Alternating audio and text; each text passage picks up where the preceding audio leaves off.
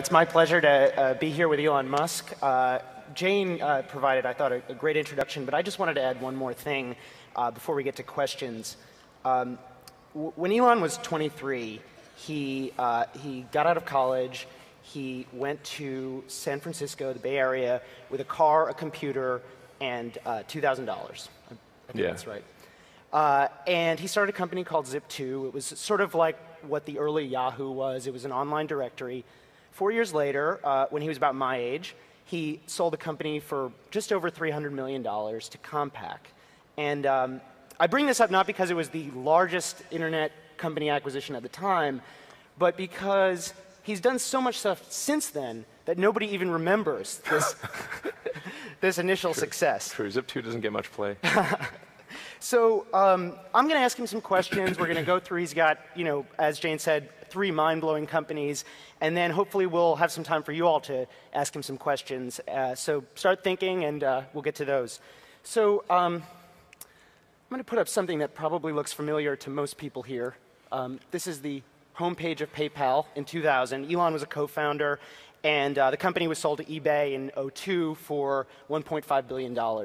And we all know what PayPal is today, but I was hoping you could sort of share with us kind of what your vision was from the beginning. Well, it certainly evolved over time. Initially, after selling Zip2, I wanted to do something more on the internet, and it seemed to me that there hadn't been all that much innovation in the financial sector.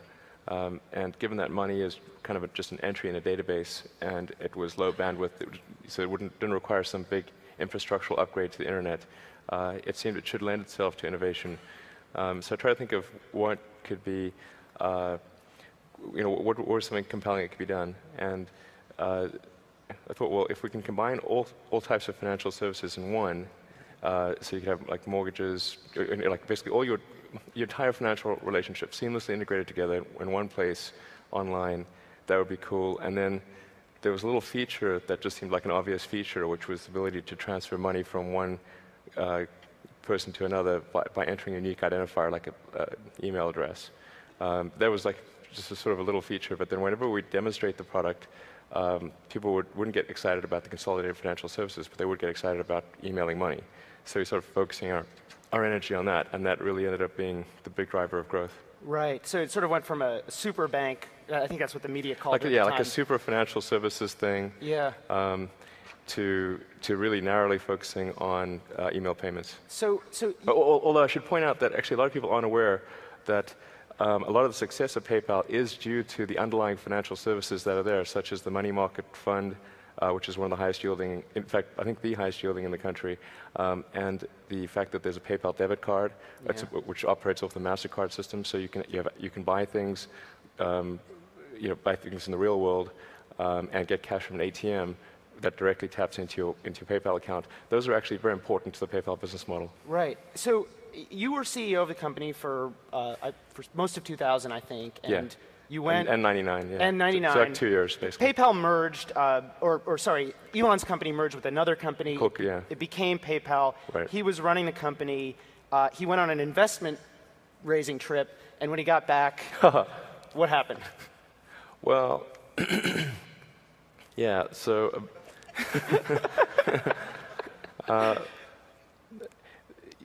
I think it's not a good idea to leave the office when there are like a lot of major things underway which are causing people a great deal of stress. Yeah. But it was a combination of needing to raise money, and I'd gotten married earlier that year and not had any vacation or honeymoon or anything, so it was kind of a combined financing trip / honeymoon. Yeah. And and anyway, away for 2 weeks, and there was just so much. There was just a lot of worry, and that caused the management team to decide that I wasn't the right guy to run the company, and so the board was like, geez, what do we do? So basically, I could have fought it really hard, but instead I said, rather than fight it at this critical time, best to sort of concede. It's amazing to me how you managed, when I first asked you about this, you said you buried their hatchet. And you know, one of basically the person who replaced you just put, I think, $20 million or so into your company. And Yeah. how did you get past that kind of betrayal? I mean, how did you guys patch it up? Yeah, that's actually an interesting story. Well, while I didn't agree with their conclusion, I understood why they took the action they did. And they're not, you know, Peter and Max and David and the other guys, I mean, they're smart people with generally the right motivations. They did what they thought was right, and I think for the right reasons. I mean, except that the reasons weren't valid, in my opinion. But it's hard to argue with the ultimate outcome, which is positive. So, Right. you know, I just thought, you know, it's just easy to be better and just hate them forever. But you know, it's best the better course of action is to turn the other cheek and sort of you know, make the relationship good, and it was. You know, but I put a lot of effort into sort of making things good, and and then actually recently the Founders Fund, which is comprised primarily of ex-PayPal people, including Peter, who replaced me as CEO, invested in SpaceX. Yeah. And I invested in Peter's things before that. So I want to put up something about what this you know, PayPal sale to eBay helped make possible. Tell us what we're looking at. That's the Tesla Roadster, which is the world's first production electric sports car. And how much does it cost? How fast is it? Give us the sales pitch. Okay. They just opened a dealership, so he should be good at this. Actually, I've sold a lot of cars. So the Tesla Roadster is the nutshell. You know, the elevator speech thing is that the Roadster is faster than a Ferrari and more efficient than a Prius. So it actually has better acceleration than any Ferrari except the Enzo, and it's about 3.9 seconds 0 to 60. And that actually understates the true acceleration, because 0 to 60 for a gasoline car is measured from when the wheels start moving, but the wheels only start moving when you engage the clutch, and it typically takes about a quarter second or more to engage the clutch. But there's no clutch for our car. It's direct drive, so you don't have a clutch engagement delay. So it's like a gasoline car with a 0 to 60 of about 3.6 seconds. And it's good, incredibly good handling. And then the energy efficiency of the car is probably the most amazing thing. It only costs $4 at current California rates to go about 250 miles. So the range, the current EPA rated range, which is a combination of highway and city with the air conditioning on, is 244 miles. So it's amazing. So this is, I mean, it's so cool. It costs $109,000 if anybody's interested. It's expensive, but it's comparable to like a Porsche 911, you know. So we wanted to have something which was in the price range of a comparable gasoline car that it could, you know, probably beat. You know, so that's key, because you know, it's one thing to have a compelling product, but it has to be a compelling product at a compelling price. Right. You, in the press, obviously, this has gotten a lot of attention, and Elon's taken a lot of flack for various redesigns. You've been portrayed as a micromanager, you know, redesigning the headlights or whatever. I thought it was a nano manager. I've improved several orders of magnitude. So, why does the car need to be perfect? I mean, why did you need to redesign, you know, the doors, for instance? Well, first of all, the car is definitely not perfect. Okay. In fact, one of the things that troubles me personally is, like, when I see a product, I can immediately see a readout of all the flaws. Yeah. I need to reprogram myself or remind myself to, like, look at the good things as well. So it's certainly far from perfect, but the acceptance, I mean, fundamentally, if you don't have a compelling product at a compelling price, you don't have a great company. And that was really the gate that the car had to pass through. And so there were things like the door sills, because we used a chassis that was inherited from Lotus Elise, In retrospect, we should have completely redesigned the car and not used any Elise componentry, because we really, it's sort of like you go into a house and you think you'll just change this or that and it'll be all okay, and then you end up changing everything in the house. It would have been better to just level the house and start and do something new, because our car is 30% heavier. The load points are all different, so we had to really redesign the chassis. And one of the things I said we've got to do is to lower the dorsals. And as it is, our dorsals are still too high, but I'd say, imagine if they're 2 inches higher, because that's what they were. It made it almost unusable, in my view. Yeah, I mean, what Elon, I think you were quoted saying something like, DeLorean failed because they built a bad car, and, and the car needs to be worth $109,000 to absolutely, make it work. Absolutely, exactly. If you don't, exactly, we did not want to create another DeLorean, and the DeLorean kind of looked kind of cool, but it was really weak on performance. Yeah. It was unreliable, and there were lots of little issues with the car, and we just didn't want to be in that situation. And it's not like, I mean, we could have built a worse car and still sold a bunch of them, but if you don't sell enough to make the business look attractive to future investors, you're not going to attract the capital to take it to the next level, or even to sustain where it is. How many orders have you taken? So 1,200 deposits. Wow. So we only take orders when somebody puts down a deposit of at least $5,000. Yeah. So I'm going to move to another company, but you told me that the last successful car startup was Jeep in 1941. Yeah, in the U.S., yeah. In the U.S. So doesn't that kind of say something bad about going into the car business? I mean, why go for this? Well, certainly I would not have done this if it were a gasoline car. So this is not about, it's not because I thought the world had a shortage of sports cars that we started Tesla. It's because it's very important that we accelerate the transition away from gasoline, for environmental reasons, for economic reasons, for national security reasons. It's very, very fundamental. And frankly,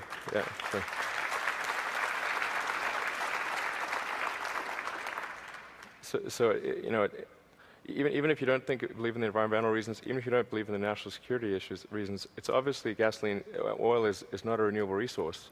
And sooner or later, the economic issues are going to cause a collapse of the economy, literally a collapse of the economy, if we don't find an alternative, because you'll be paying $20, $30, $40 for gasoline, and the stuff's going to get, it's going to start approaching the price of gold. I mean, it's going to be crazy. So we got to find a renewable alternative, and the good that Tesla is doing is not just Tesla's what Tesla is itself. It's the example that Tesla sets for the rest of the industry. In fact, people have probably seen the announcement for the Chevy Volt. Well, Bob Lutz is the champion of the Chevy Volt, and he credits Tesla with getting the Chevy Volt started, because when we unveiled our Tesla Roadster a couple years ago, and he saw the press release, he took the Tesla press release, went to his development guys and said, if a little company in California can do this, why can't we? Yeah. And that's what prompted the Chevy Volt. Yeah. Well, let's talk about how we power these things. That's a picture of the workshop or just south of San Francisco, right? And then this is another company that Elon, this is probably the one that you're maybe least involved with on a day-to-day basis, but it's Solar City. And sort of the elevator pitch for this one is, as you've told it to me before, is you're going to do for solar power what Dell did for computers, which I think is such a nice way of putting it. And I was hoping you could just unpack that for us a little bit. Certainly. Well, Dell doesn't make the CPU or the hard drive or the memory, but they put it all together, and they manage the relationship with the end customer. They manage the service and all that. And that's a very important element, because if you had to go to Intel and buy your CPU and somewhere else and buy your hard drive and put that all together, very few people would have computers. Yeah. So Solar City is about packaging that all, making it really easy to use, or just basically make one call. It's just seamless and painless. And then they also have a lot of innovation on the financing front. So they did a $300 million debt facility with Morgan Stanley that allows the end consumer to sign up for solar power, put no money down, and your utility bill decreases. So it's a complete no-brainer. Now, it doesn't work for every house, because your house has to be, south face, have a south-facing roof and be of sufficient size, and you have to be in an area where electricity is not super cheap. Yeah. But it works for a lot of houses, and maybe probably a third of the houses in California, something like that. And so they've just enjoyed phenomenal growth. I mean, they're literally growing as fast as they can hire good people. I mean, the numbers for the month of August came in, and SolarCity is as big as the next 5 solar power providers combined in California. So, and all credit to them. I mean, really, it's a phenomenal job. I mean, I was sort of weigh in every now and again, like, yeah, how about this, or how about that? But really, I deserve very little credit for SolarCity. No nano managing there. No, not at all. Yeah. Thank goodness. So Jane brought up Mars in her introduction. And, you got out of PayPal and Zip2, with a lot of money. And I'm sure people in this room have had this happen to them, and many people will have it happen sometime in the future, I hope. And instead of buying mutual funds or, I don't know, doing what everyone does with several $100 million, you decided to... Mortgage-backed securities, I hear they're great. You decided to start a rocket company with the express purpose of, well, making it cheaper to get stuff in outer space and then eventually going to Mars, or helping humanity go to Mars. And I just wanted to know, why? Why do that? It isn't obvious? Well, when I was in college, there were sort of 3 areas that I thought of what's really going to affect the future of humanity in a significant way.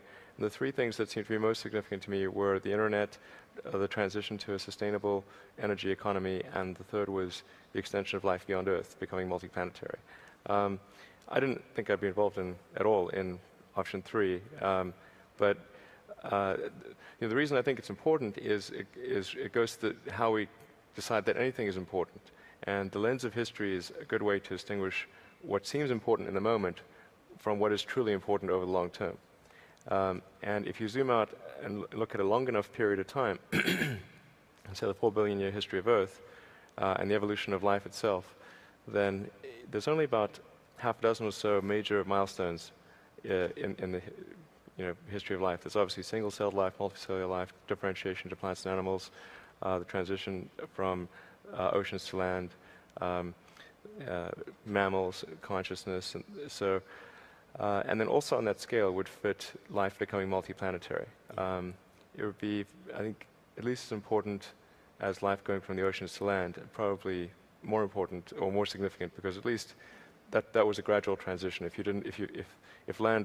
things got a little uncomfortable on land, you could just hop back in the ocean, and that's not really feasible on interplanetary journeys. So, here we are. It's sort of the first time in the 4 billion year history of Earth that life has been able to go beyond Earth. And that window may be open for a long time, and I'm optimistic that, I hope it will, and I'm actually fairly optimistic about the future of Earth.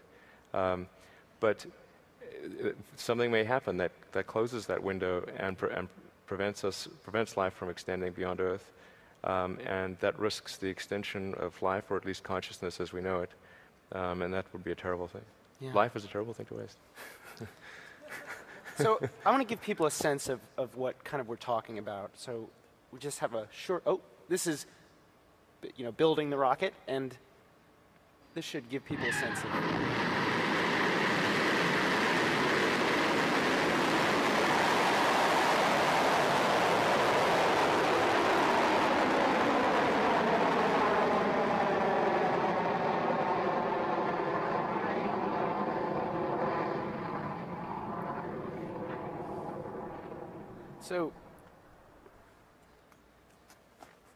So that's your rocket, and that launched.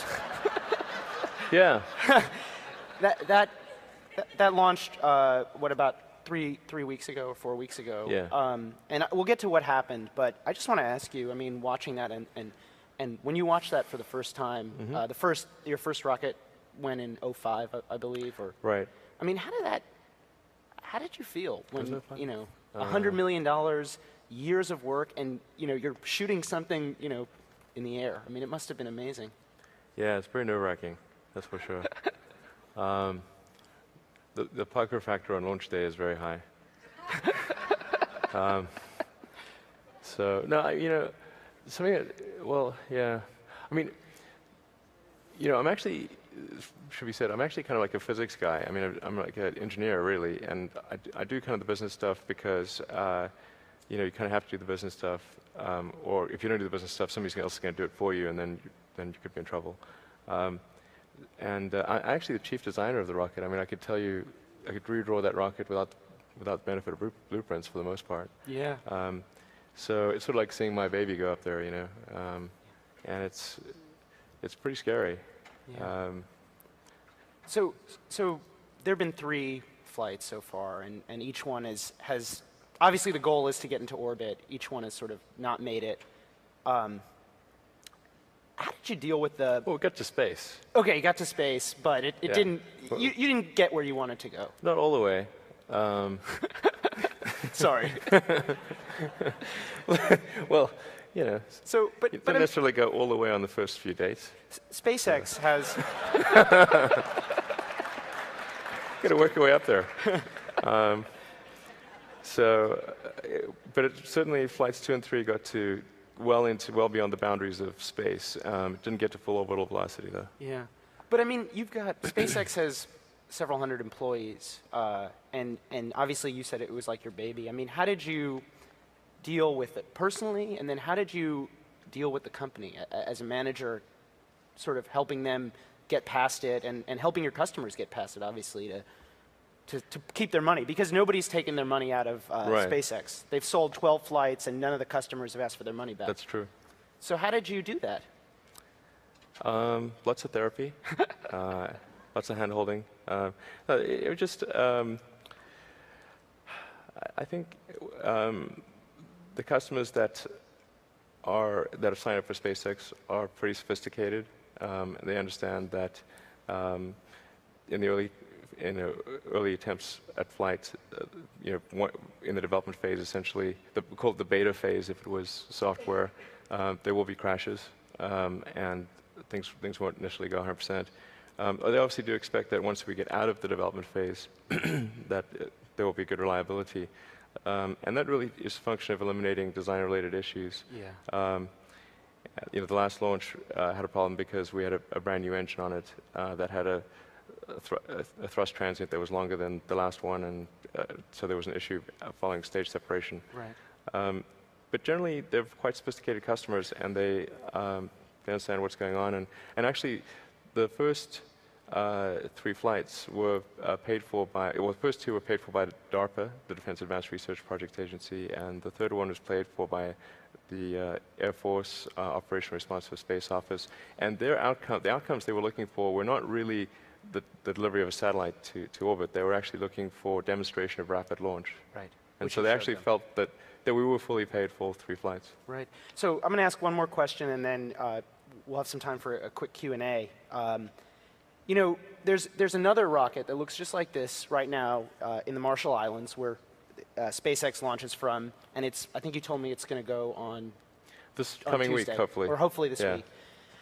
And you told me, and I think you've written this elsewhere, that starting a rocket company it's so risky. It's like playing Russian roulette. And well, each launch is a bit like Russian roulette, yeah. okay, and but Russian roulette, it's worth pointing out that you're probably going to win.